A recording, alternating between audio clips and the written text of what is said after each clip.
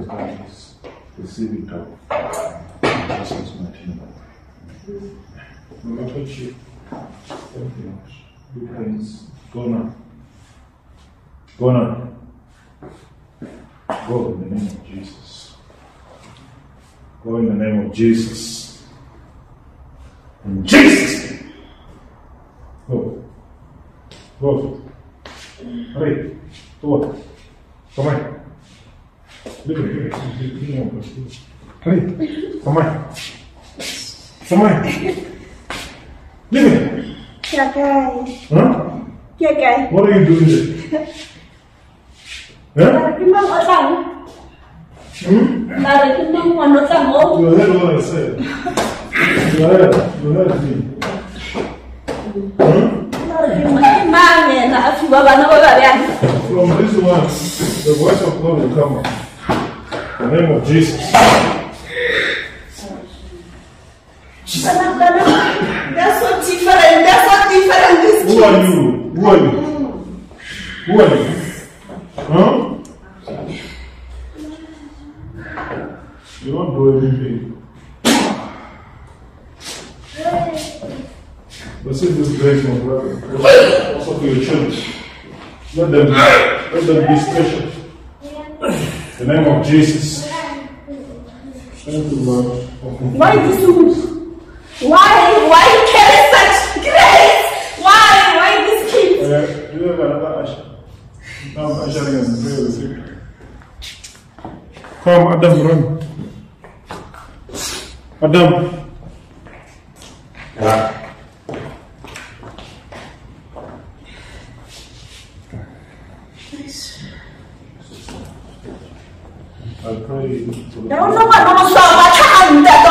I pray for the name of Jesus. Why she's carrying this?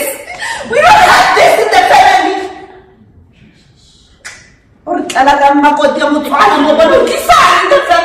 Jesus.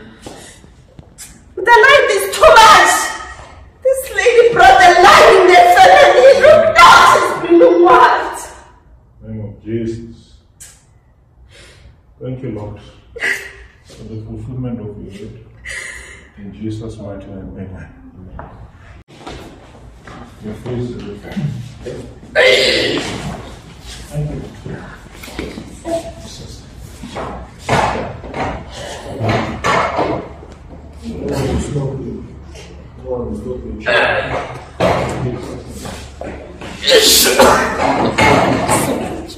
Greetings in the name of Jesus. My name is Mr. and Mrs. from Jersey. We are from Pretoria.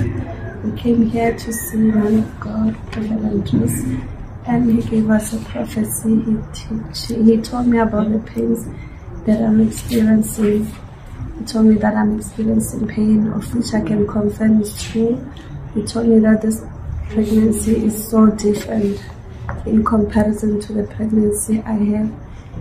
And he asked me what might the reason be, and he said maybe it's because I'm carrying someone who'll be doing the very same job that he's doing. And I confirm the prophecy to be true because I'm experiencing very, very strange pains. When I compare the two pregnancies I had before, this one is like, it's hard, but I trust God since I'm here.